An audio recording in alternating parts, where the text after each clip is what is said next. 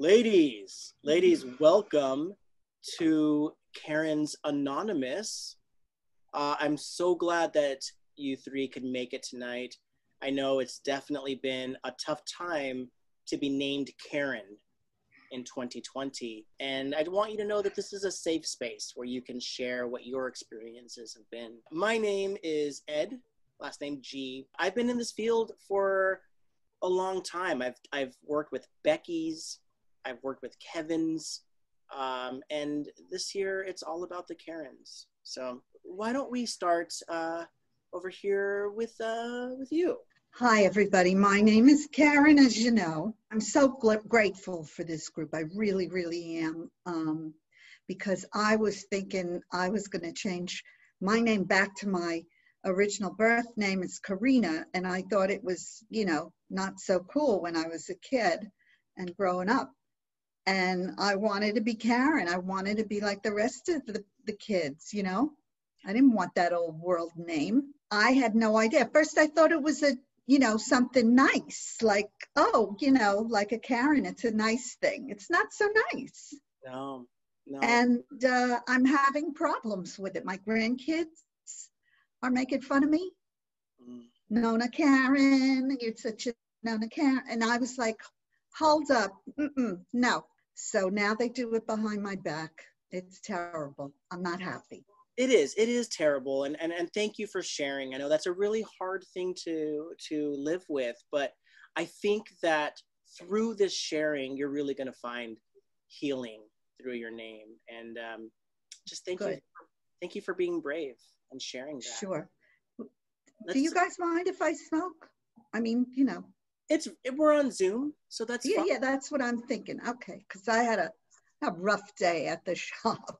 I bet. Oh, smoking and drinking. Oh, that's fun. Gotta have my wine. Let's go ahead and move on to the window here below me. Well, hello. Thank you for bringing us all together here. I'm Karen as well, of course. And I come from a long line of Karens is really what it comes down to. I was named after my grandmother and she after her grandmother. And this has really been an unfortunate circumstance for all of us. And especially for me, of course, as a businesswoman, I've actually started an entire chain of businesses called Karen's Crafts. Craft K, of course. And my business has tanked, of course, ever since the name is in the business title. And nobody wants to do crafts with Karen anymore. That is really tough. That is really, really hard. And I think through this meeting, you'll find the tools that you need to conquer those feelings. So again, just thank you for being brave and sharing. Our final Karen. Hi, I'm Karen also. And I'm a mother of 3 beautiful boys and 1 darling daughter. However, they haven't been lovely to me lately. They don't want to be seen with me anymore on campus at school. And in the PTA, I've been ostracized as well. None of the mothers will allow me near them. They've stopped talking to me and they gossip about me. And it's all because they don't want to be associated with me because my name is Karen. You should talk to somebody about that. Well, and that's what we're here for, is to talk to each other about this. And, my degree is in the social behaviors of the cultural zeitgeist. Yeah, who's that? I don't know that person. I want to ask, what is one experience that you've had maybe this week that really challenged you? I have a beauty shop, okay? Not operating now, of course. And I've got women calling me. I have a couple of women who said they'll go outside, they'll do it any way they can. I don't want to get in trouble. What I want to obey the laws. That's my thing. I'm a good citizen. I'm not like other people who would break the law. Now, when you say other people, Karen, my inner alert is going off. staying within the confines of the law, that's great. That's a good thing, but you don't need to compare yourself to others. I think it's okay to have an inner alert. I think we all should have more inner alerts. I think that people need to understand there's a way of doing things. Right.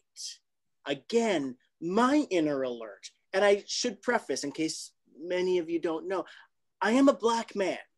And so while you may have your alert of oh, wrongdoing, my inner alert says, Karen nearby,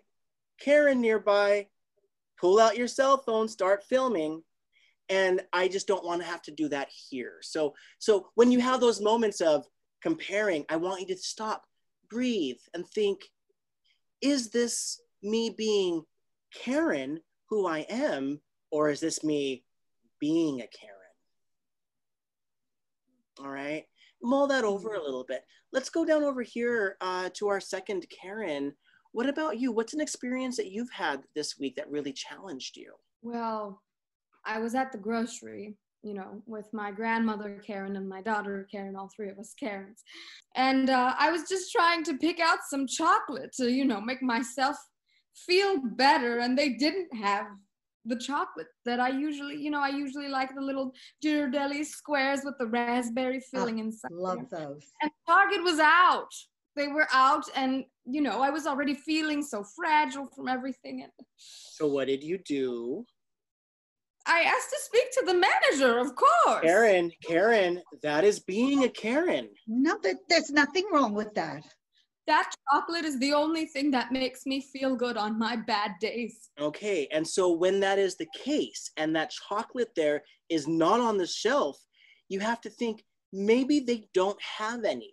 You could ask to speak to any employee, ask them if they have it in the back. And Karen, if they don't have the chocolate in the back, it's okay.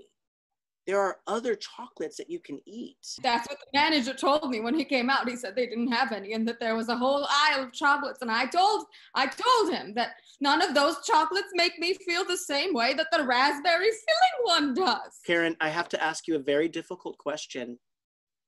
When the manager told you that there were no chocolates that you wanted, did you knock anything over? Well, yes, I did knock over the mint filling chocolates because those are disgusting. They don't deserve to be on the shelf. They're taking up perfectly good real estate for the raspberry filling ones. And that's a valid feeling, but that knocking over of the chocolate, that is not that's not being Karen. Is that who you are? Is that who Karen is? Or is that you being a Karen? Yeah. I don't get it. I think if Target always had it, they should have it. There's a reason they don't. Why? It is our third Karen's turn to speak. Well, first of all, I just want to say I didn't even notice that you're a man of color. I don't. No, me neither. Just wanted to make that clear. Yeah, let's cut that out because I am a man of color. In fact, I'm a Black man. And so when you say I don't see color, that means you don't see me. And I want you to see me. I want you to see my color. Just don't judge me by my color. Well, I was on the elementary school campus, just checking in on my kids. It was lunchtime and I just wanted to make sure that they were okay. Mm-hmm. And I saw them from afar because they won't let me on campus anymore. They say I'm too much of a nuisance, that the kids need space. How awful. You just don't understand how much I love them. So I sat in my parked car in the parking lot and watched them from afar. And I saw that one of them didn't have any lunch. And I could have sworn that I packed them a lunch. I always pack them a lunch. I'm a very good mother. I'm sure you are. I am. And so then I saw Johnny go up to the teacher and say something, and the teacher escorted him into the food line. And it was the back of the food line. Can you believe it? My poor little Johnny, who's starving, whose lunch is gone, probably stolen by some of those other kids from the non-gifted program, and they had him stand at the back of the line. And wait, so of course, believe you me, I stormed onto that campus, and I went and I walked into the front of the line, and I demanded that Johnny be served before all these other children. Good for you. Okay, no, not good for you, not good for you. That is being a Karen. Karen, you forgot to pack your child a lunch. I did not, how dare you? I did not forget to pack him a lunch. One of those other kids must have stolen it. One of those other kids, those non-gifted kids, right? Is that what you mean? Karen, I just have to say, you're being a Karen. Okay, when you storm into the school and demand that your kid gets to go to the front of the line, that's inappropriate. You know what? Maybe people like you don't care if the kids eat or not. Okay, so here's the deal. When Karens say things like people like you, all right, that's when my inner alert goes off the charts. Your inner alert is very, very active, sir. I think we might need to speak to your manager because this is not how a meeting like this should be run. Hear. I just don't think you're understanding us. Or like maybe we have a choice of a different moderator the next time. No, you don't get a choice.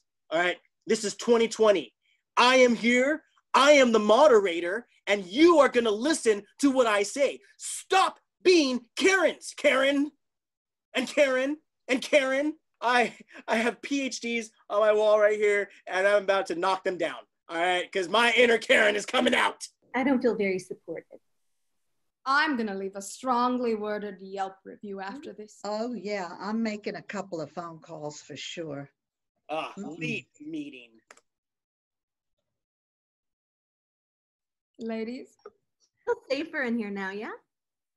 It does feel safer, yeah. Yeah.